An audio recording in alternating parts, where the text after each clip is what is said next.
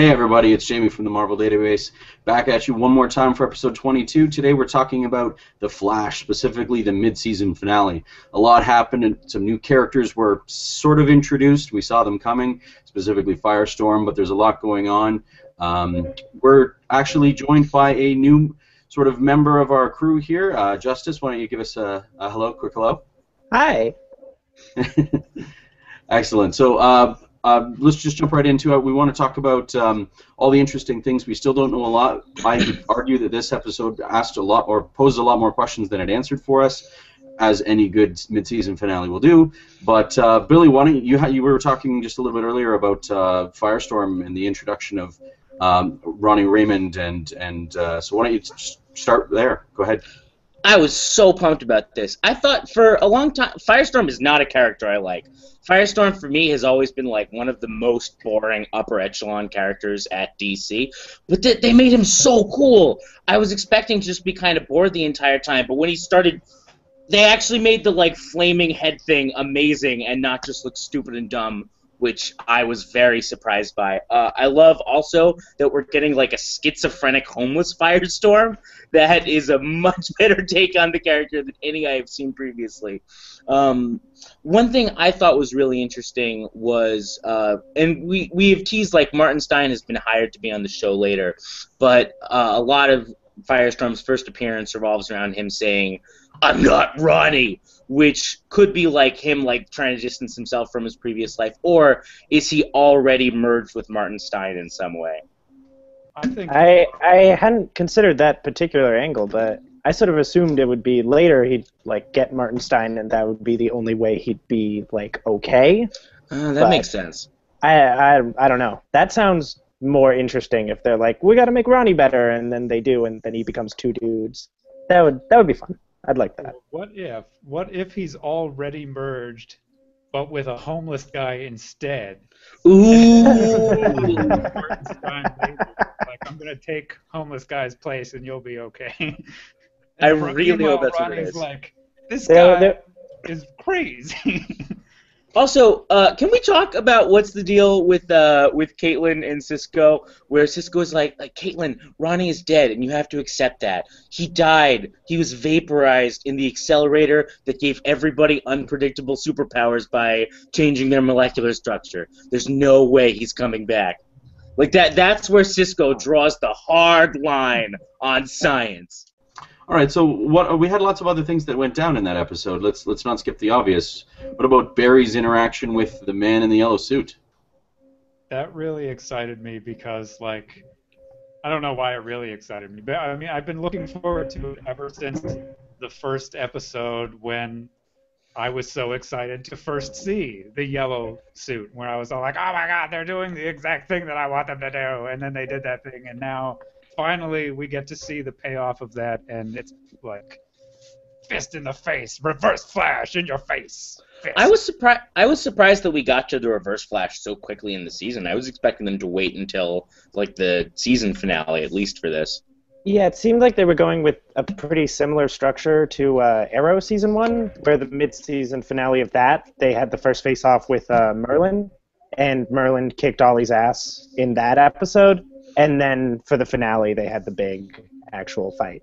So I assume the season finale is going to be the big showdown where all of Central City is in danger against Reverse Flash, which would be, I want to see that.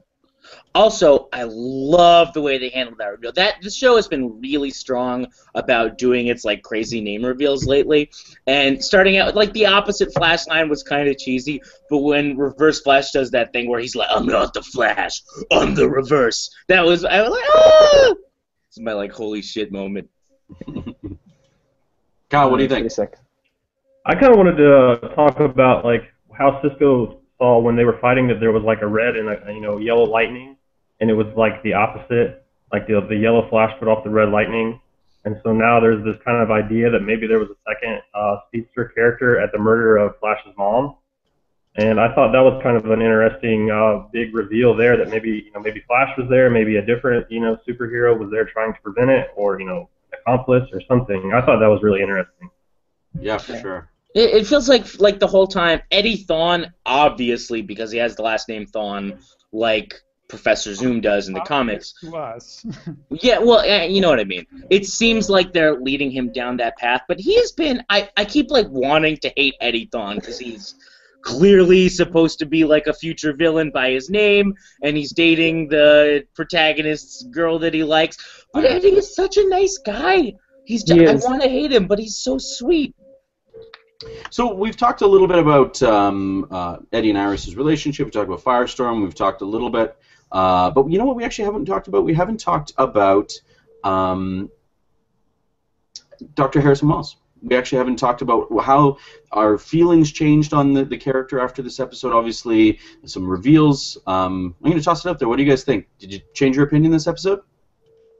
I honestly, even after that little post-credits or pre-credits reveal with him with the suit, I still have no idea where I stand on that guy. Good guy, bad guy, I don't know. I'm just excited to see. Obviously, he's like a bad dude because he like stabs dudes in the stomach, but you know, maybe he had a good reason. That guy was a jerk. But no, I'm just excited to see where this all goes. I love that this show has been teasing us with Harrison Wells as Reverse Flash. It's felt like a very obvious twist this entire time. Not even twist because they've been foreshadowing it so heavily. But then in this episode, they spent the entire time. By the end of it, they made that obvious twist feel like a huge surprise to me, where they showed him holding the suit, and I still have no idea what's going on. I'm still filled with and consumed by doubt. It's really interesting to me the way that they started out with, like, they started out like in the second episode they revealed that he somehow had knowledge of the future, or that he had his best interests he had the Flash's best interests in mind, maybe, and like, because he's killing people so that the Flash can survive. What does this mean? Clearly, the Flash is important to him in some way. It feels very Hunter Zolomon, who, if you do not read the comics, Hunter Zolomon is the Reverse Flash to Wally West, and his motivation, first of all, Hunter Zolomon vibrates through time, much as Reverse Flash appears to be vibrating instead of just moving at super speed, and his motivation is that he wants the Flash to become a better hero, so he puts him through these challenges and trials and tragedies to try and make him more capable of dealing with future threats. Something that really worries me about this is that, like, because we are fans and we know the Flash mythos, it's like we knew from the beginning that the yellow blurry guy was definitely Reverse Flash because that's the Reverse Flash. And then we knew when Harrison Wells starts being kind of weird and future knowledge-y that he is probably related in somehow to the Reverse Flash. But because we know that, we have that special knowledge, but maybe other viewers, they don't outright say this yellow guy is the Reverse Flash. They don't say that Harrison Wells must definitely be the yellow guy because they don't make the connection that we make. So it really worries me that as we're watching it, we've got this all planned out and predicted because we know already, but they're just assuming that, like, regular people aren't going to know this, so let's just play it out the way it normally would, and then we'll just suffer with this predictable ending that we were expecting from the beginning. Yeah, but I don't think that, this is a superhero show. They're going into it. They're not going to do exactly the same as the comics necessarily, but they're going into it with these concepts and these ideas. And I don't think they're going to go just totally off the script to mess with people that know the mythos. And I want to say also that the Arrow and Flash writers have generally been very good at finding ways to mess with fans and give things that do have that satisfying reveal and do have that information where fans can see where it's going, but they still twist it in ways that make it feel unfamiliar. Like in Arrow Season 1, where immediately you're introduced to Tommy Merlin, and you go, oh, okay, that guy is going to be the bad guy, obviously, and then you get hit with that huge wham reveal halfway through.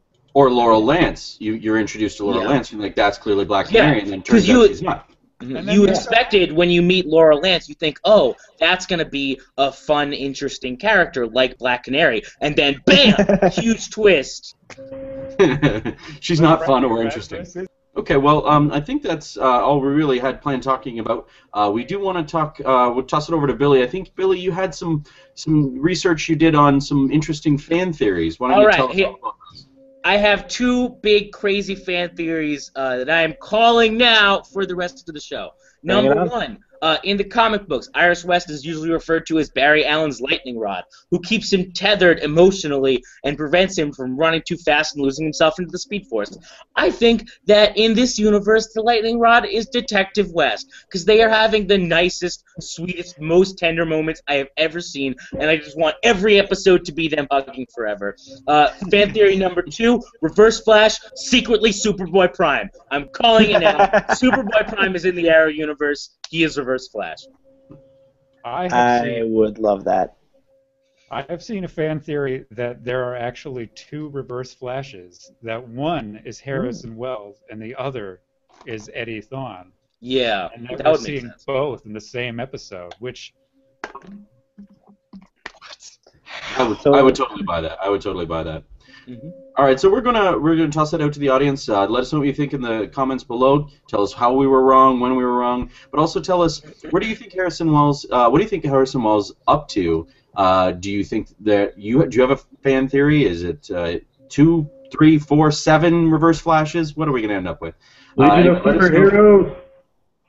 What was that, Cop? It's the Legion of Superheroes. It's got to be. all Reverse Flash to save Superman. Yeah, lawyers tell us that's not going to happen. Anyway, thank you very much for joining us on episode 22. Look forward to talking to us next week, episode 23, where we talk about the mid-season finale of Arrow. Thanks so much. From all of us here, take care. And that's a wrap for another episode of the Comic Book Showcase. Join us again live via chat or Twitter next week.